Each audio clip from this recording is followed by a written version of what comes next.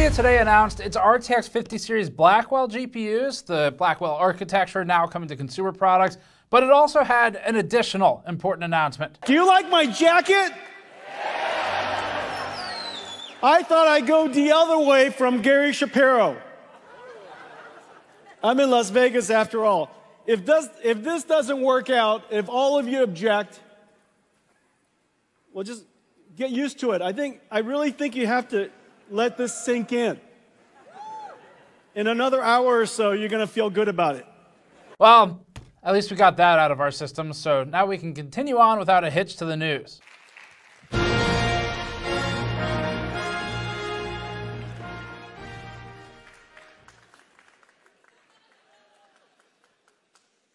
Wait for it. Wait for it. I thought I was worthy. It wouldn't be CES without that. So, NVIDIA today announced that its RTX Blackwell series will have, at least at the start, a 5090 priced at $2,000, a 5080 priced at $1,000, a 5070 Ti at $750, and an RTX 5070 at $550. We don't have the full specs for these right now, so we'll have to reserve most of the judgment until we know what they actually are, especially because NVIDIA historically has kind of shuffled the stack a little bit where it's not always 100% clear generationally if the name might mean the same thing or not. So we'll look at that as we get into the reviews. But NVIDIA claims that its RTX 5070 notably has, quote, 4090 performance at $549, which is definitely something worth inspecting. Now, they also stated in that same sort of sentence that this is, quote, impossible without AI, and also stated it is, quote, impossible without GDDR7, which NVIDIA is moving to for the newly announced video cards in this lineup. There's a lot more too, so let's get into the news. Before that, this video is brought to you by Thermal Grizzly's Aeronaut and Hydronaut thermal pastes. Aeronaut is Thermal Grizzly's entry-level thermal solution, marketed as resistant to curing and for long-term endurance. Hydronaut is Thermal Grizzly's next step up, targeted for overclocking and higher performance applications. We've used Hydronaut on a lot of our systems internally over the years. You can learn more at the link in the description below. NVIDIA spent a lot of time talking about AI. The GPUs are the biggest thing we cover, the hardware, so we'll start there. And we'll also get into some of the pricing discussion a little more towards the end of this, because that's obviously something that everyone's thinking about. All right, so NVIDIA announced its Blackwell GPUs that'll arrive to the consumer market in January. The GPU, presumably the full Blackwell die that was detailed, was noted as a 92 billion transistor solution as compared to the RTX 4090's approximate 76 billion transistors. Notably, the card CEO Jensen Huang showed off at the event appeared to be a 2-slot card, which he noted has 2 fans. This is a stark contrast to the huge prototype NVIDIA cooler that we just tore down. I have that right here. It's coming to the channel soon, and this is actually really relevant. I was kind of shocked at this because this was a totally separate content piece we're working on. You'll see this very soon. It's actually kind of an amazing cooler. Insane assembly. Anyway, this is a separate video. The point is, I think they took some learnings from this, even though it is massive, and applied it to what they were showing off on stage today. And we'll kind of come back to that board. So the 2-slot card that Jensen Huang showed off is a big swing from the 3-slot and 4-slot coolers we've become used to, which have been necessary for thermal and for power management. NVIDIA also posted some hard specs to its website. We can start with the power, which is listed as 575 watts total graphics power for the 5090. It's an interesting thing to leave out of the keynote. We have a whole separate video on total high power and how the whole spec has just been a complete dumpster fire. It's a deep dive. You should check it out if you haven't seen it. It's an hour on a cable specification, and people really liked it. Interesting times we live in. But our concern here is we think that's just too close to the limits already for, I mean, it's a difference of the 4090s typically run at about 450 watts without some kind of overclock. And with an overclock at like 600, you get a hit 660. It really depends on how it's configured and how you count transients. But 575 concerns us a bit. We'll keep an eye on it, obviously.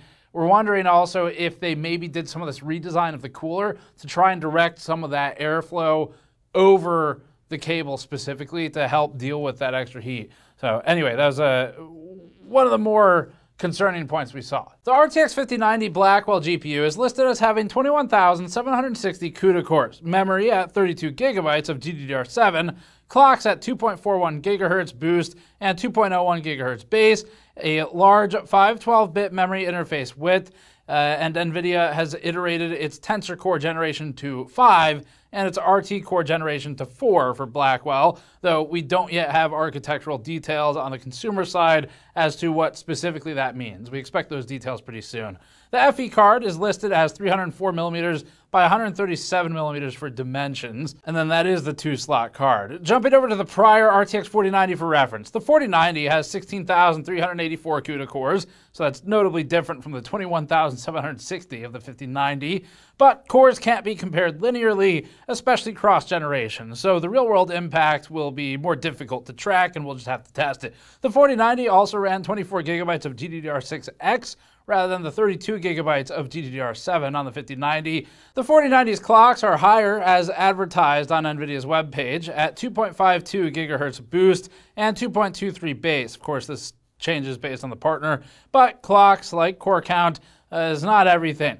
Zooming out to look at memory capacity, we see the 5090 at 32 gigabytes, the 5080 at 16, the 5070 Ti at 16, and the 5070 at 12 gigabytes. For perspective, the 4070 is also 12 gigabytes, the 4070 Ti is 12 gigabytes, the 4070 Ti Super is 16 gigabytes, and the 4080 is 16 gigabytes. Going to a fuller look at the specs, the 5080 is listed at 10,752 CUDA cores, which is slightly more than the 4080's 9,728, and not the same huge change we see with the 4090 to the 5090. The 5070 Ti lists 8,960 against 7,680 on the 4070 Ti, and the 5070 lists 6,144, up from 5,888 on the 4070 configuration. Now again, these aren't directly comparable, they are cross-generation, but it helps us to understand what NVIDIA thinks in terms of its product positioning in the stack, and it helps us get an idea for, are they shifting it again and moving some things down and some things up.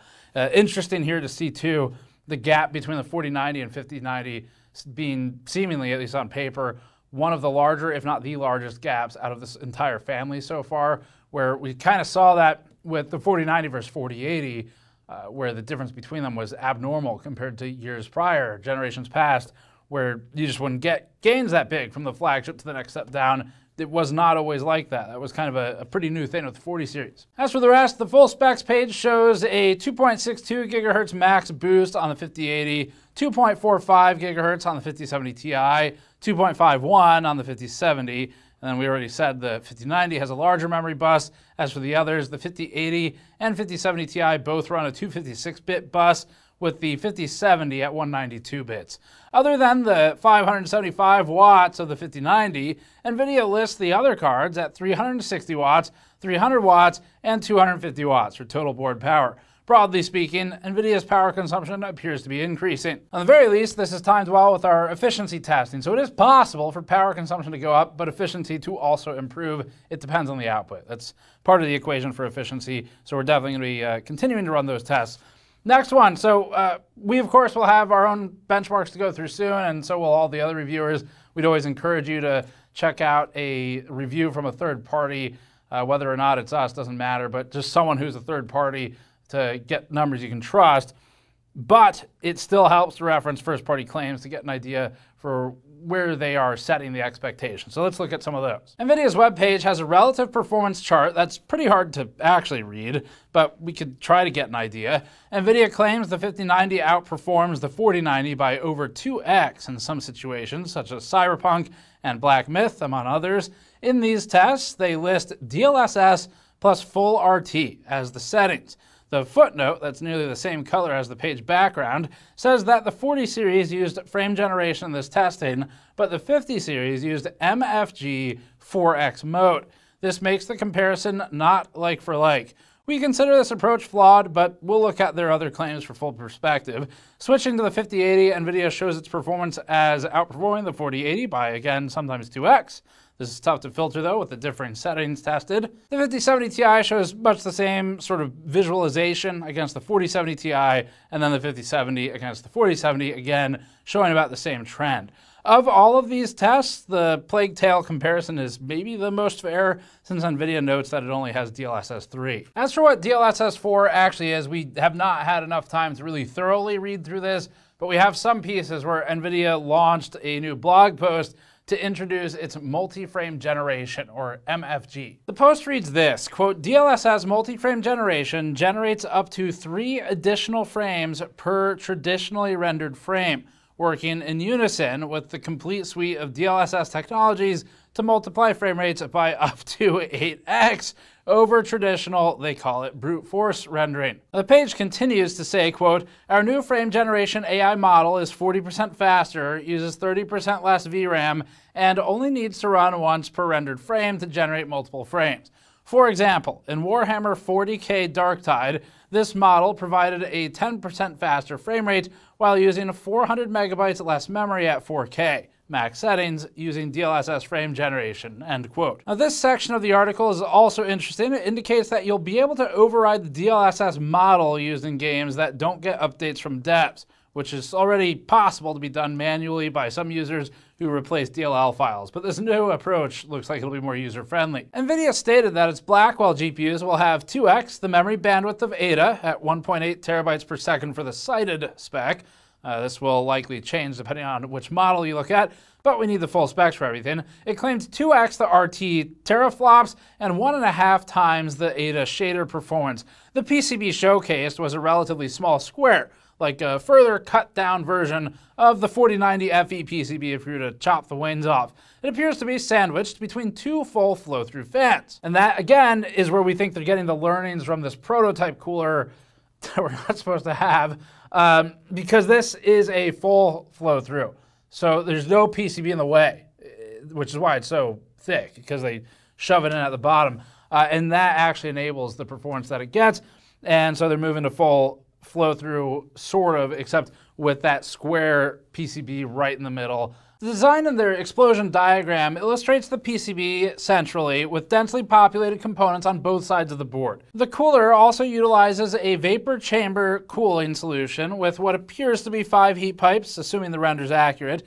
The GPU directly contacts the vapor chamber, as you'd expect, with the flow-through area handling the flanking heat sinks. So on the cooling side for the Founders Edition board from NVIDIA, this is a massive change. In the 20 series, they had a solid wall that they blew the air into, as has sort of been the main approach to cooling, and those coolers were not they weren't really good. The 900 and the 10 series, the reference designs that NVIDIA did were awful compared to the partners. And then in the 30 series, they started to get kind of scary competitive for partners, and then 40 continued that. And this is actually a further continuation of that, this one I have in front of me. So we're very curious to see how this goes, because it's interesting where if the partners can adapt to this and introduce it and it's actually effective, then great. We get skinnier video cards again. That's going to come down to cost to manufacture it, of course. But also it does mean that the partners face competition from their supplier, which has always been a concern as companies like NVIDIA push further into their own reference and FE models now. This last section we're not going to spend much time on, but they talked about AI on GeForce a bit and noted some new solutions for gaming specifically. Again, all related to the best buzzword ever invented for shareholders. So they talked about RTX neural material and showed an example of reducing the material size from 47 megabytes to 16 megabytes with the solution. And then they also had some DLSS showcases in a quick slide. NVIDIA's keynote was lengthy, as it typically is. It covered a lot of topics outside of our direct area of focus. That's industry and everything else that we don't really cover. For now, we're just focusing on getting these basics out to you for the video cards, and then we'll revisit all the other stuff as we get more depth from the company and architectural information and just the ability to test the products. As for release dates, NVIDIA cited January in its keynote, but its website lists January 30th specifically for the 5090 and 5080, and it says 5070 Ti and 5070 cards will arrive in February. So overall, that covers most of the announcement. This day has been crazy. It started with a bunch of keynotes for other stuff. We went through AMD's and then through NVIDIA's, and we're flying soon to do some other stuff. I don't know when we can talk about it, but it's related to all this other activity. So for now, we're focused on getting you the news. We'll have a lot of thoughts on things like pricing. The one quick thing I want to throw out there is that at the time I'm filming this, and this may change by the time we get it up, but I doubt it, AMD has not yet really said anything about its GPUs except to the press. So it announced GPUs to the press, that's us, and that'd be the 9070 and the 9070 XT. It did not really talk about them in its own keynote presentation to its own customers. And so it looks to us like waiting to see what NVIDIA was going to do. And AMD had some responses to media and Q&A. That's what it looks like to us. Like that's all I can really say about that. So won't be surprised if AMD jumps back in pretty soon, like in the next couple of days, and says a little bit more about RDNA GPUs coming up. But either way, it looks like NVIDIA is the one here that is planting a flag in the ground and saying this is the way we're going to do it. We're going to generate everything into AI. And that's going to make testing very complicated and very interesting if they really push that feature set. So we're looking forward to the challenge of verifying and validating the claims that these manufacturers are making. And we'll have all that to you soon as we get the parts in for review. Thank you for watching. Subscribe for more. It was a hard day for media coverage here, but we really enjoy this stuff, and we appreciate you tuning in. This is the type of stuff I love doing because it's just complete chaos, and that's fun. So the chaos of launches is what makes things interesting. You can subscribe for more because there's going to be more this week, and then otherwise we've got testing content coming up with this thing on the table. You can go to store.camerasxs.net to grab one of these shirts from our Disappointment Tour series, and we'll see you all next time.